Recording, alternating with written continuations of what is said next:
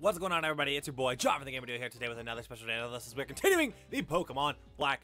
I always say it, Pokemon White 2 Randomizer Nuzlocke, and I'm excited today. So we're gonna take on Berg, another gym leader. Although today we're gonna answer some physiological or psychological questions, not physiological, because there's been a lot of psychiatrics that have been happening to me lately, and it's been very intriguing at what has been going on specifically. Because holy cow, like, and we're gonna get into that because it's gonna be fun. But first, let's get into our team recap, as our team is very interesting as it just got changed a little bit. We got Chill, the Jirachi, the Steel Psychic type with Iron Head, Magnet Bomb, Steel Wing, Metal Claw. We have Metamech, the Light Screen, Grass Pledge, Energy Ball, Solar Beam, Celebi. We got Beegers, the Gardevoir with Camouflage, Thrash, Heal, Order, and Confusion. We got Michael, the Aqua Tail, Brine, Aqua Ring, and Water Pulse Huntail. And we got Chillin, the Blast Burn, Sketch, Searing Shot, and Fire Punch Magby. So I'm excited today, but yeah, so let's go ahead as I'm walking to Berg, because Berg is a man of art. The human brain is considered art. So let's get into this, as I am very intrigued with what everything is. But like, anyway, psychologically, my first question would be, why do people lie? Because that just doesn't make sense. It tends to hurt people more than it helps people when you do lie.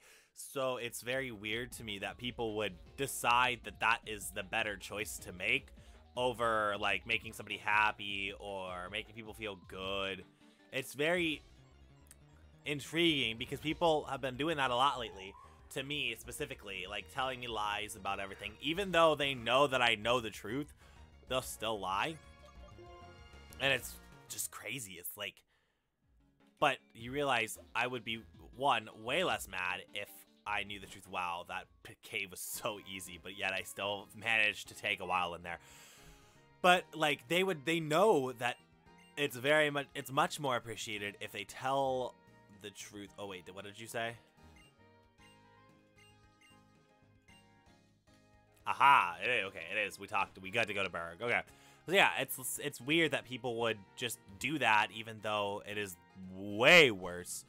The other psychological question that I have is, why do people with a high regard get treated so differently? Like, what in the human anatomy makes us as humans, like, say, oh, it's excusable for Kylie Jenner to say this because she's a celebrity, so therefore she can say whatever she wants. It's like, that doesn't work that way, and it shouldn't work that way, but I find it very interesting that in our current day society, it sadly works that way.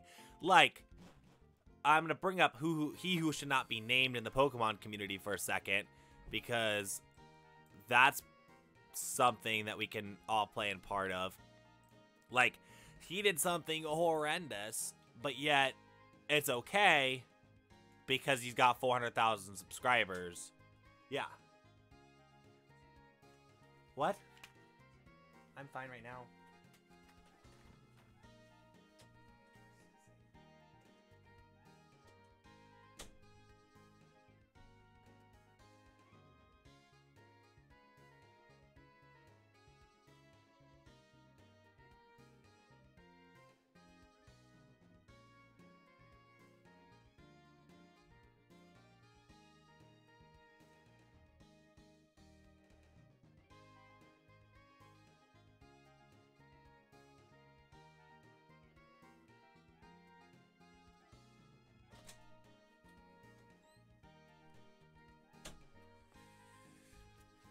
Okay, anyway, back on my topic of conversation.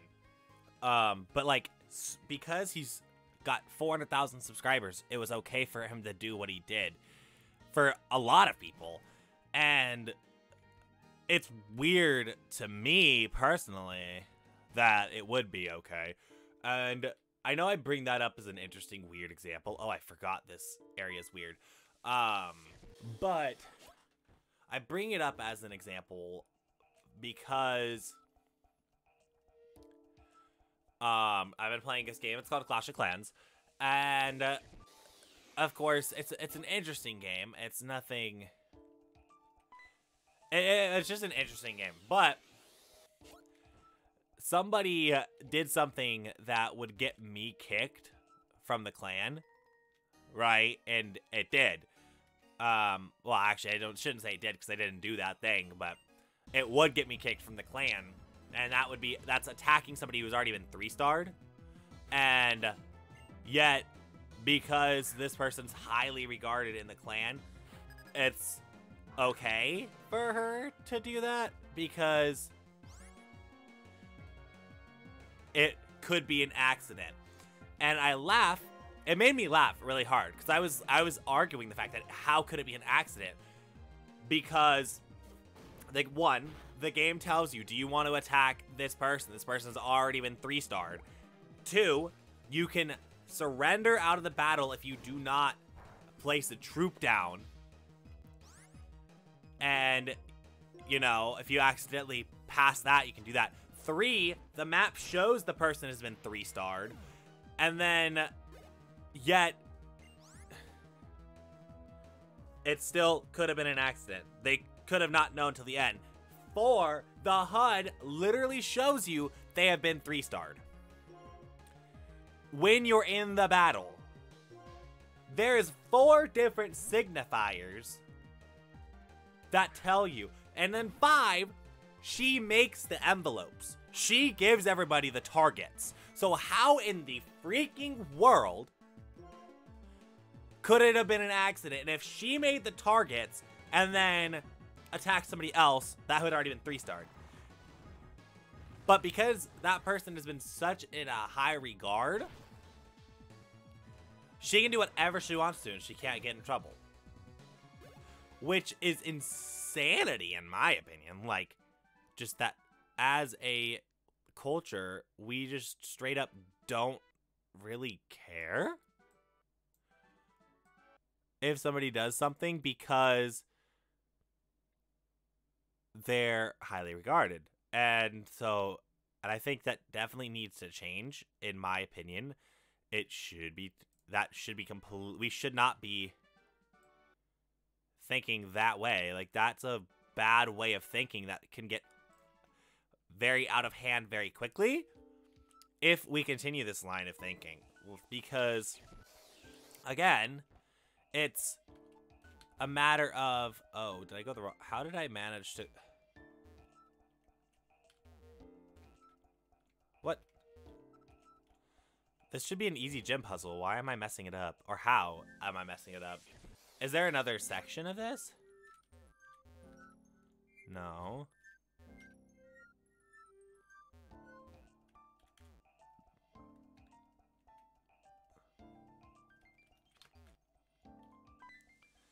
What am I doing?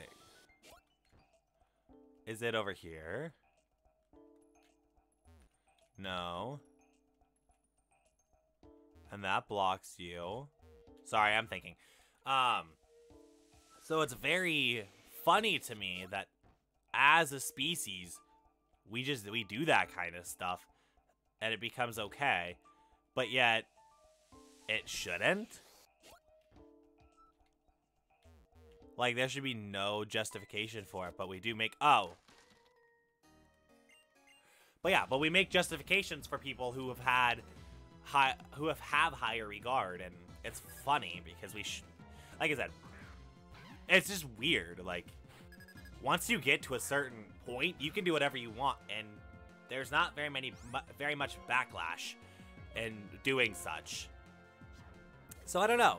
You should leave a comment down below. Let me know how you feel about that line of thinking, because I'd be interested to see your guys' thought process on that, because it's just, those are 2 ethical questions that my brain just popped up with over the last week and a half. So, I don't know. I find it dumb, personally, that we do that, so. But we will find out everybody's opinion on the subject today. But yeah, wild. Wild, wild, wild west. And just everywhere. But yeah, like, it's crazy. Because you can really do a lot with a high regard. And you can do a lot of good or you can do a lot of bad. It's what you choose with that power that really determines who you are as a person on the inside. So, yeah. And that's where I'm going to leave it, because that's just true. It really is. But back on the fun side of Pokemon, how's everybody going? How's everybody doing? That's a Virizion. But you're part fighting, so we have a lot of Psychic type Pokemon to handle that. But yeah, how's everybody doing? Hopefully you guys are having a fantastic day. And we're fighting a gym leader today, so we're going to have a lot of fun. So I can't wait. I got physical therapy today, but it's my second to last physical therapy appointment, so we are this close to being done. It's kind of cool. So yeah, that's what I'm doing right after this, is going to physical therapy. But yeah, it's fun, and I can't wait for it. 1324, Mesprit is the last Mon to come out, and that is totally fine with me because Chill will level up again. And if I trained everybody to level 27 because Berg's ace is going to be 28 and his secondary Pokemon are like 26 and 27. Or like either, I think they're 26. So I trained under his ace, but I trained like right in the middle between where he is because I figured that'd be cool. Also, random question. Would you guys know how to make all the important Trainer 76 Mons by chance? In regular DS and below ROMs? Because I really want to start doing that like, I love when all the trainers have 6 Mons, and not being able to have that is weird to me, and I'm not for that. I want them all to have 6 Mons because it creates the element of challenge, and if I don't have the element of challenge, then Pokemon kind of gets boring to me. Like right now it's not boring. Don't get me wrong. I'm not bored by it. If I was bored by it, I would tell you in a heartbeat, but I need an element of challenge, and if I'm not getting that, it makes it harder. This series has been amazing because I've had to worry about so many things, and there's so many things that I'm weak to generally that it's been cool. But if I were to have a bunch of legendary Pokemon and I knew I was gonna win, then what's the point? Because we already know I won, so therefore it's okay. As I'm using Metal Claw now because I have a 40% chance to raise my attack stat. I did replace that. Speaking of raising my attack stat, yeah, that's right there. Like, Chill is an amazing Pokemon. Shieldon is Rock Steel, which theoretically means that this is neutral? Yeah, oh wow, Head Smash. That's not doing anything. And gives you recoil and recharge, I believe. Oh, no, not recharge. Okay. But I felt like it did, but I guess it does not. Is it? Didn't I keep Magnet Bomb for 100%? Yeah, I did. Ha ha ha. Oh, well, I got rid of all of my Psycho Shift. That's fine because, well, Psycho Shift is just terrible. So I do have plus attack and defense if I choose to use it, but I very rarely will do that, so. Oh, what way am I going? I believe it's this way. I believe this way. Oh, no. It's not that way. So it's this way. And we're gonna fight Berg, and I guess that might not be the end of the episode because there is still way more time in this episode, so. The only way that it's not the end of the episode is if we don't get through him in 10 minutes. Oh! Okay. An Excadrill. That does actually pose a threat. We're gonna go into Michael. That's good. We got him on that poses a threat to us. An Excadrill, huh? Trying to think of how we can handle an Excadrill. Oh, oh, it has Earthquake. Oh, God, it has Earthquake. It has Earthquake. It has Earthquake. We might actually die today, guys. We might actually die today. Oh, God. I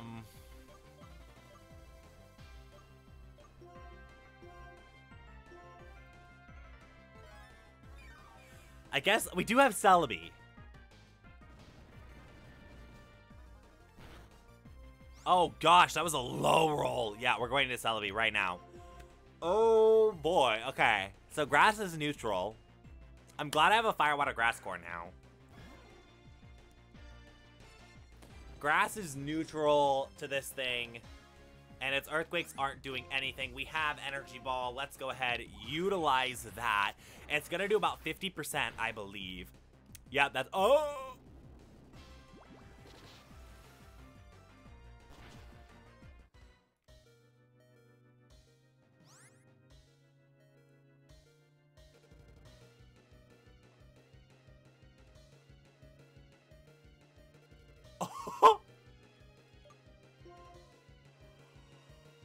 Okay.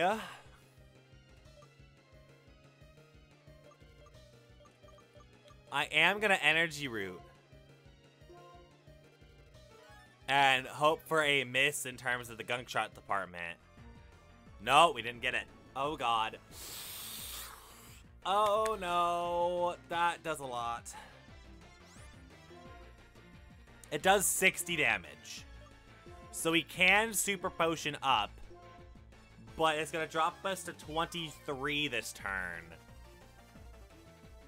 Shh. He keeps hitting it. Oh god, no no no no no no no no no no! Fuck. Ah! Well, remember what I talked about potentially losing? That might actually happen now, because we have absolutely no way to fight this. Because Michael is too slow, can't take a hit. We gotta look at summaries. Okay.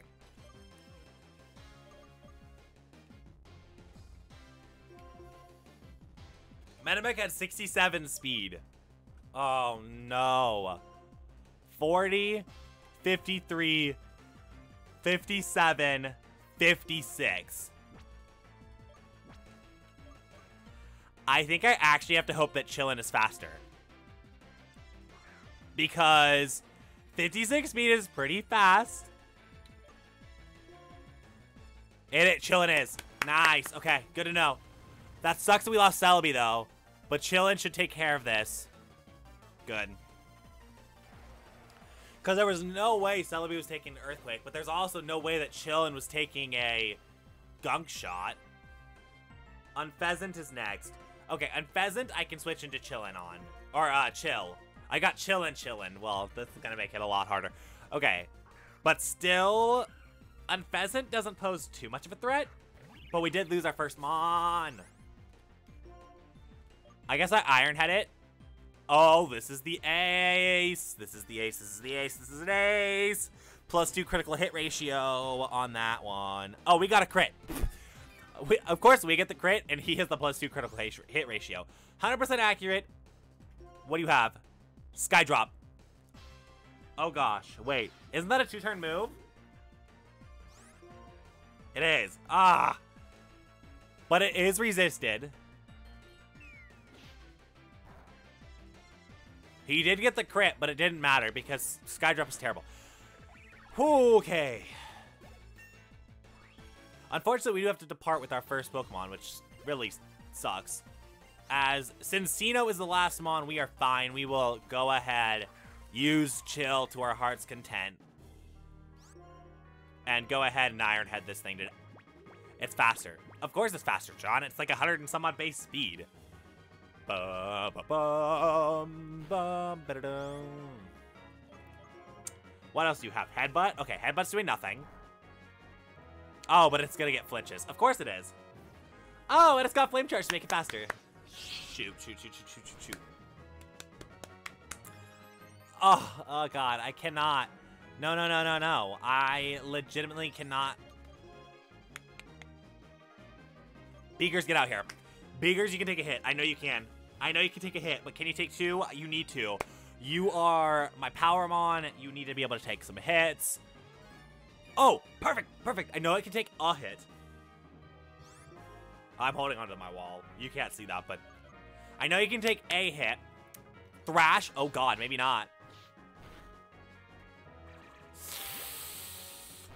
Oh, okay. It's gonna confuse itself though. And I know Beegers takes another one. But it does nearly half of my damage. So it goes from 81 to 38. And it didn't get confused, because of course it didn't get confused the turn we needed it to.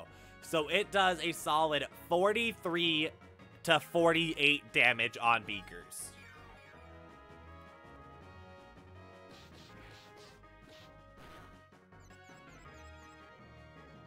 Okay, confused due to fatigue. Beakers won't live. But Chill will, unless it's a flame charge. So I have to go into it. Because that is the only Mon that can live.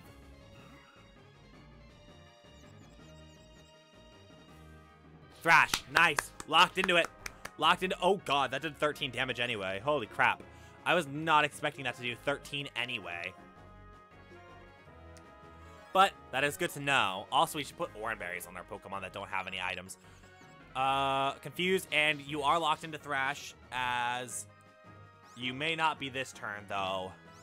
Oh, this is so nerve-wracking. I am going to Iron Head. I know I'm slower. Are you locked into Thrash still? You hit yourself in confusion anyway, we'll never know. But Iron Head will kill. Woo! We lost one Mon, and that's unfortunate for Metamac. We did lose Metamac, our starter, but we did beat Berg. And this battle did take a little longer than expected. So, should we end it off? Honestly,